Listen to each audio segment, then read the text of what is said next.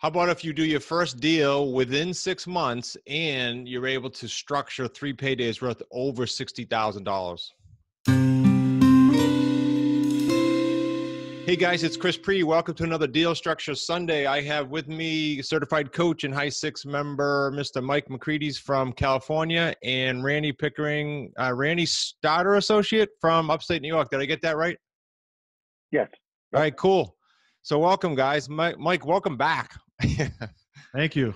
The good news is, Mike, we're cooking here. We're getting some deals done with all of our associates, so I'm excited about it. that's what I was going to say. The good news is for the viewers, if you're new or not, Mike's a certified coach, not only doing his own deals, but now his students are cranking deals, and that's good to see. And Randy, not just a deal, but your first deal. So congrats, my friend. Thank you. May you have many more. All right, Mike, let's go over this basics, and then we can ask Randy as we go too, and you guys can chime in. I want to just go basic first, like the source of it, and then some paydays, and then we'll talk about anything weird or nuances or challenges that came up. So what's the source? Randy, go ahead. This is your source. It's expired, correct? Yeah. No, this actually was this was the FSBO. It's a FSBO that Les Hudson actually got me. Okay, so VA FSBO, important distinction. Thank you. And I know you might not have the exact, but because FSBOs sometimes take time, from the time Les gave you the property information sheet and you actually got an appointment, do you remember roughly how long that was?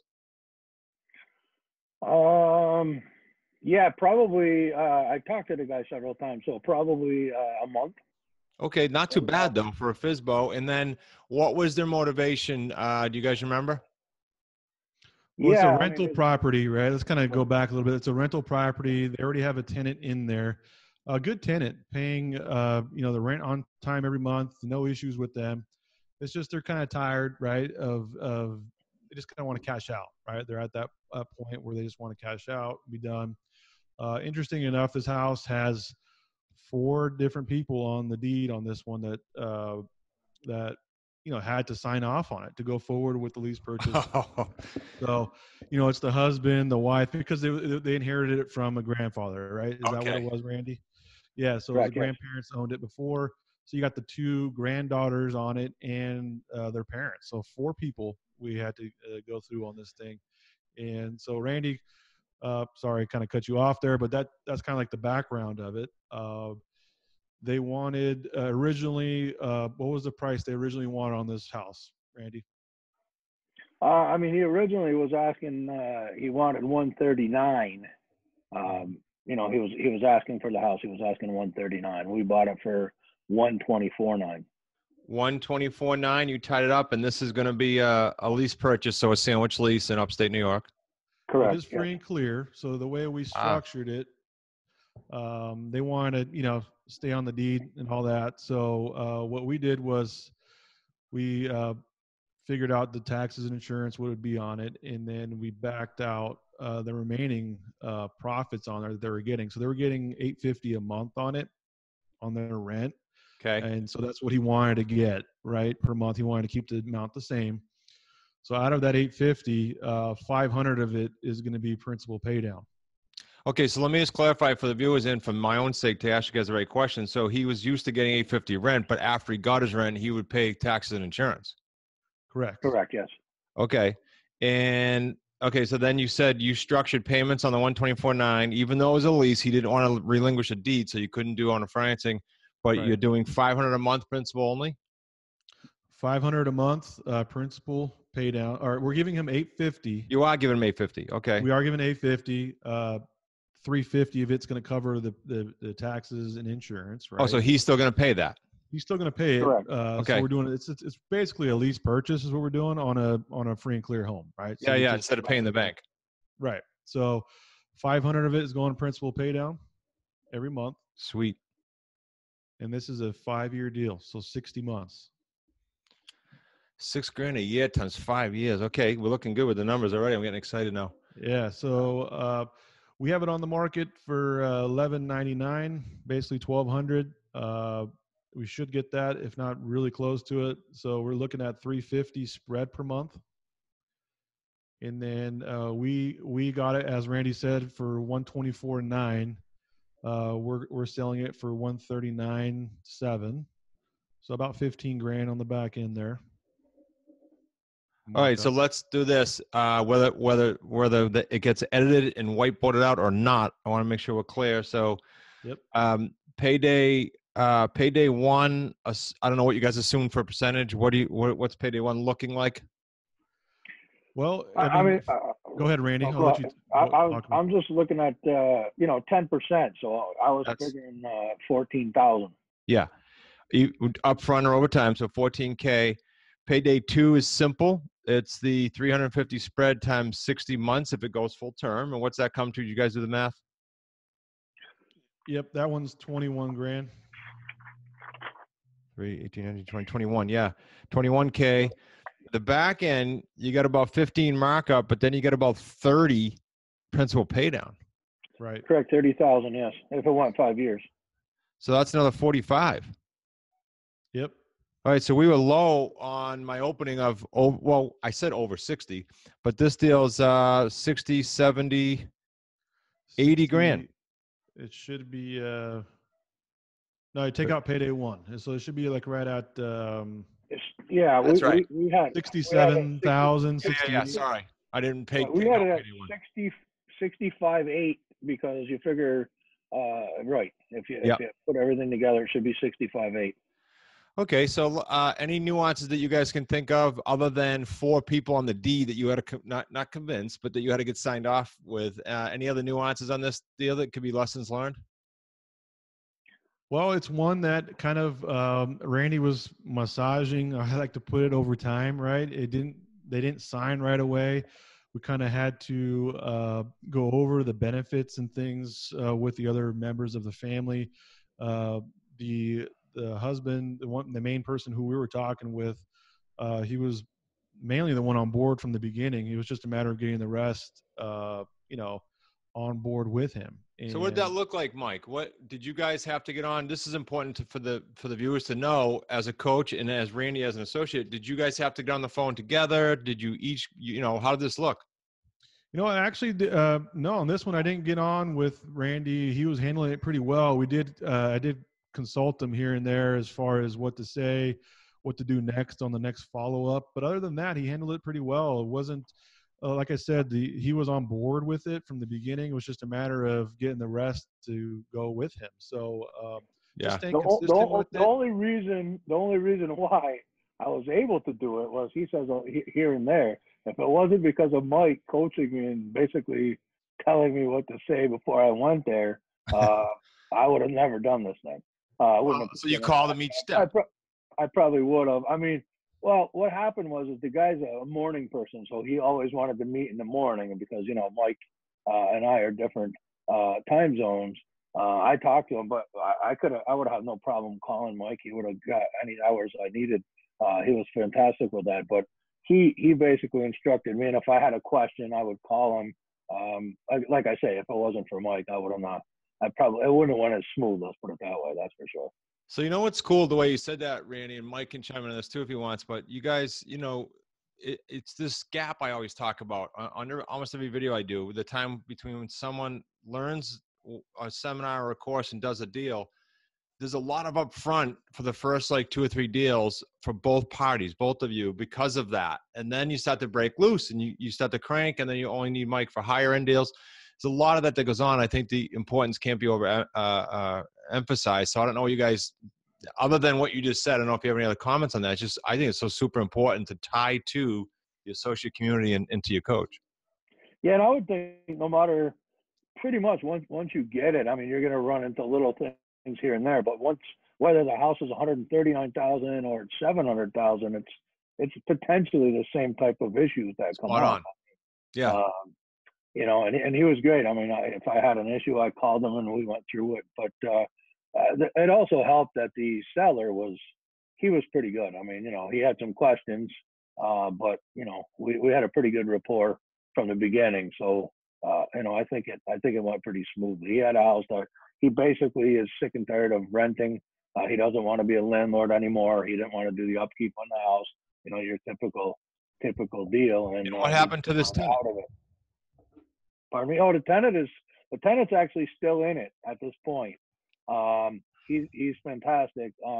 He actually thought about buying it himself, but the problem is I mean, he's got 4 kids and a dog that's a Great Dane the size of a horse, and he just decided that he Okay, doesn't so want to buy it. piece this together for me then. So you guys are going to start showing it, and then that tenant's going to leave, or what's that looking like? They're moving out at the end of the month, right? Oh, right. They're moving out February 1st, and nice we're and actually at this point he's helping us have my first showing tomorrow, and he actually is going to show it for me. He's pretty good, so yeah. Good, real good. Anything else that you guys can think of? Nuances, lessons?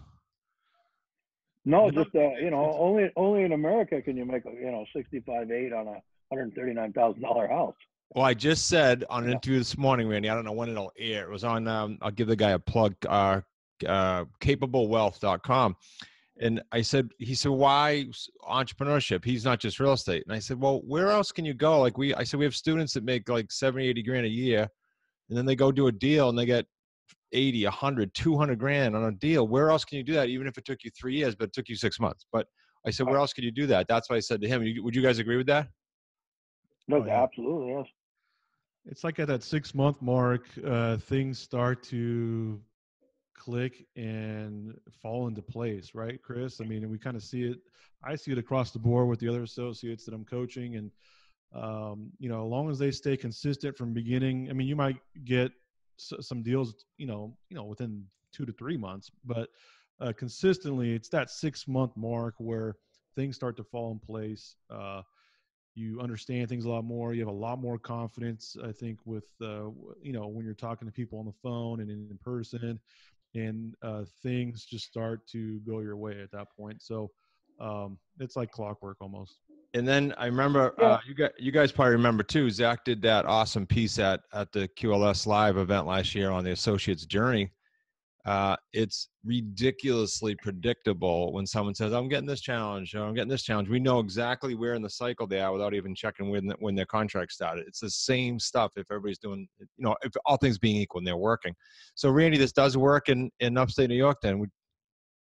Oh, fantastic. Yeah, no question about that. I mean, it's just a matter of time. And you got to remember that I also was working. I mean, I have an insurance business, and between October and December, I was out straight doing that. And Mike was fantastic, and he kept saying, just make sure you keep doing, don't do nothing. Just make sure you keep doing what you have to do. And, if you do what you're supposed to do, and I mean, and Les is a huge help too. Let's face it, the VAs are fantastic because he's always working for me. But yeah, there's no question about it. The system definitely works. I mean, you have everything done, and if you just do the system, it works. I was saying that somewhat facetious, but I also, from the answer, got the part-time thing, and that was good. You brought that up. I forgot to bring that up to you because everyone asks me, like, what if I'm not full-time? Well, no kidding. Most people are not full-time. Mike didn't go for 2 years full-time. So thank you for bringing that up. And I brought the facetious part up about your area because I spoke at a REIA in upstate New York, and 2 people who clearly were trying to find obstacles to doing deals said, well, you don't know how it is in upstate New York. I don't know if you can. I said, no, it's going to work great if you decide to do it. And of course, they haven't done a deal yet. Why? They haven't bought our system. They have not talked to anyone. And they think it doesn't work in upstate New York. We've got like 4. I think upstate New York's a fantastic area. There's a ton of people. There's a couple of real big rehabbers up here.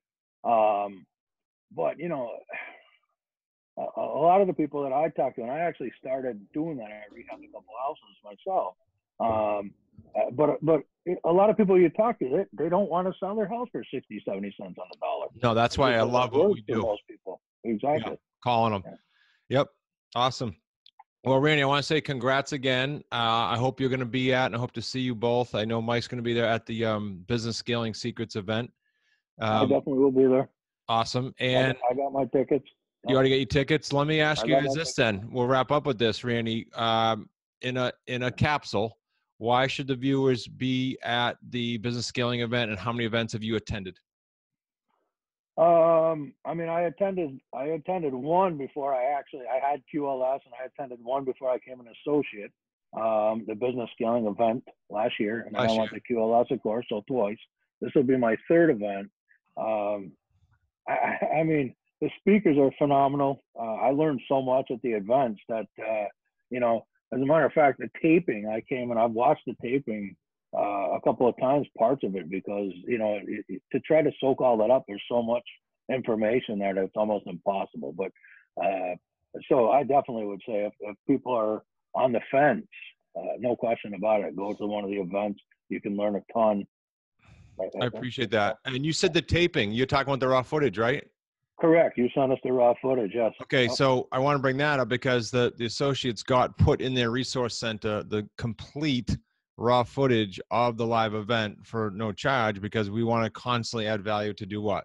Constantly do more deals. That's our mission. Right. Mike, thoughts on events as a veteran? Well, I mean, I always go back to it again that, I mean, for the cost and for your time, I mean, you're going to get so much value, not only from the speakers and the presenters and or any one of us, but just talking to the fellow investors who are there and people who are in the program, all the other associates. You're going to gain so much from just a little nuggets here and there that are priceless, and it could save you tons of money and make you tons of money down the road. So get out there and definitely be a part of it. I mean, it's definitely worth it. Awesome.